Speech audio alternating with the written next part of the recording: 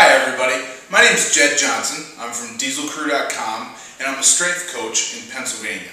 And what I want to talk to you about today is ACL tears, what causes them and how to prevent them. So real quick, just a little bit of background on what exactly the ACL is. The ACL is in your knee and it stands for the anterior cruciate ligament. I've got a drawing of a knee right here. So this is your upper leg bone, your femur, then your tibia, your lower leg bone, the bigger one, and then the fibula sits here as well. The dotted line here is your kneecap.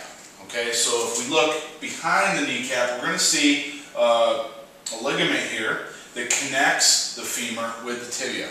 So that is the ACL, the anterior cruciate ligament. And what it's there for is stability. It keeps your knee stable. So when is this important? This is extremely important for really anybody. But in particular, athletes are susceptible to ACL tears. You'll hear about this all the time, and unfortunately, they happen all too often. They happen in lower levels of athletics, with youth, in the high school level, in the university level, and even all the way at the professional level. You'll hear about this taking place in the NBA, in the NFL, NHL. It's possible in all those places. So what exactly is an ACL tear? First off, there's two main types of ACL tears. So you can have what's called a contact ACL tear. So if you get hit in the knee, or if you get piled up upon in a football pile, you can have damage that takes place to your ACL. That's called a contact ACL tear.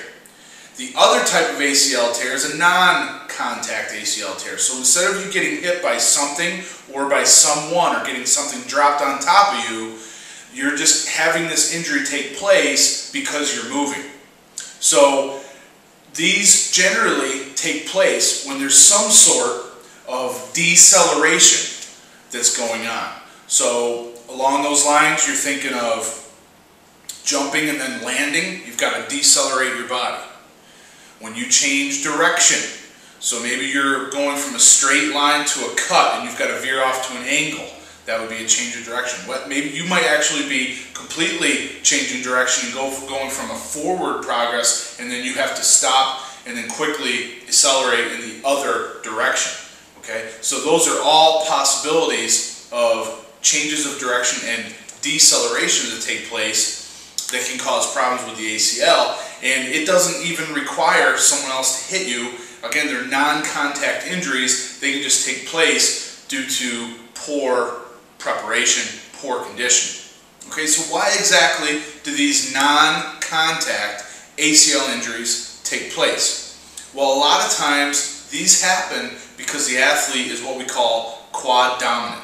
Alright, so what exactly goes on in the knee? The knee has all kinds of tissue. There's much more there than just the ACL. But since we're talking about the ACL, that's all I've drawn there. Everything in there works together. There's plenty of muscle on all sides, lots of different connective tissues that are there as well.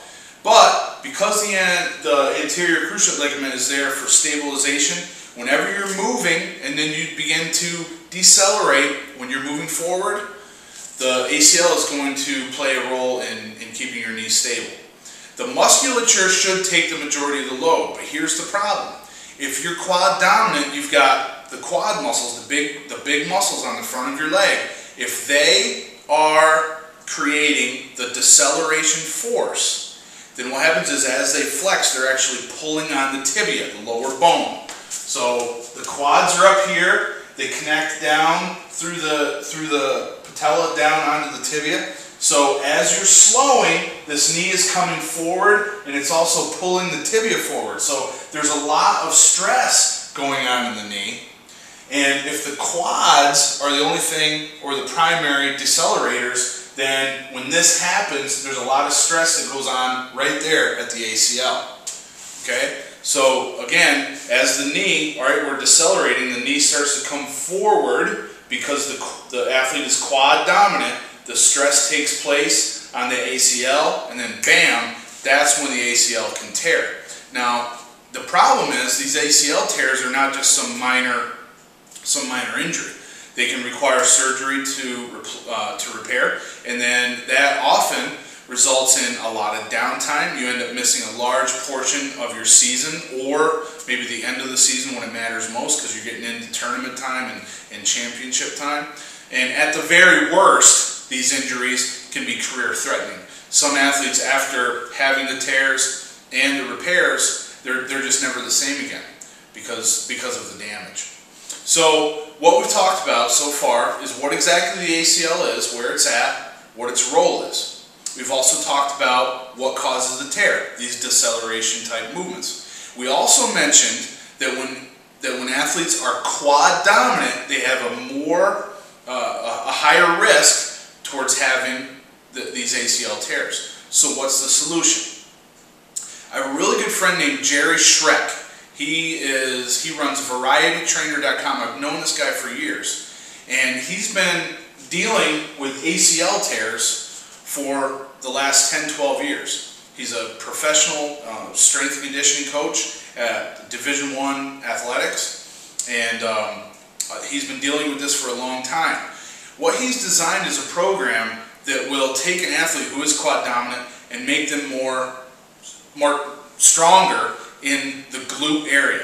You see, the glutes are the strongest, most powerful muscle in your body, and a lot of people think of the glutes as primarily the muscles that create power. They create your drive. They create that powerful hip extension that allows you to leap, jump, leap over things, stride, powerful running abilities. And yeah, the glutes are definitely involved in that.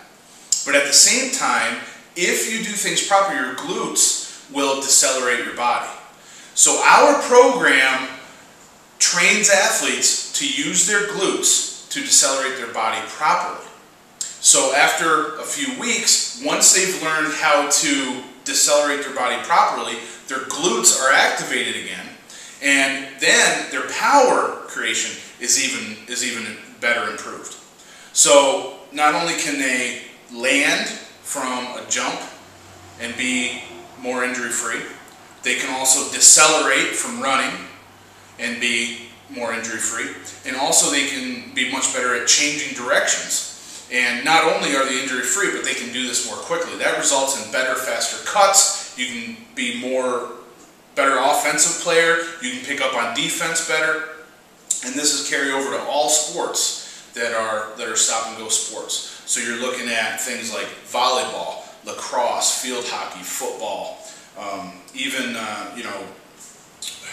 there's tons of different sports, soccer. All these things involve moving in a direction, then you've got to stop, then you've got to change direction. So all those athletes will benefit from this type of training. The problem is, a lot of athletes these days are quad dominant, and then also they've got very tight hip flexors. You'll hear that discussed quite often in much of the research and the texts and the DVDs that are available today, because people are sitting so often. And think about it, high school athlete, they're sitting all day at school, they're sitting in their car or on the bus, so automatically all that time seated puts their hip flexors in a shortened position, makes the hip flexors tight, and we know that anytime something on one side of the body is tight, then the part on the other side of the body is generally weakened. Okay, so we've seen it many times with a forward posture such as this, with tight pecs. The upper back is going to be weak. The same thing with hips. So with tight hip flexors, weak glutes, now it compounds the problem even more. Quad dominance puts pressure on the knee, weak glutes, even more reliance on the quads, and it's a recipe for a very serious injury to the ACL. And we know how drastic that can be. So, like I said, Jerry and I have worked together to put out a product, and it's called Deceleration Training to Prevent ACL Tears. There's other products that are out on the market that are available, but I think you're going to see, once you go down through this is much different from the other things that are available. So, if you look down below this video, you're going to see a link. You can check out the program there, and I think you're going to be very pleasantly surprised with what we've put together. This is a progression, a systematic progression. It starts out with identifying the issues that the athlete has and works to correct those issues and then strengthen all those aspects in a step-by-step process. This is something that can benefit athletes that train themselves, or it's perfect for coaches and trainers that work with athletes on top of it. Alright, so that's all I've got for you today. If there's any questions, feel free to leave a comment below. But like I said, make sure to check the link below. It's going to take you right to deceleration training. All the best.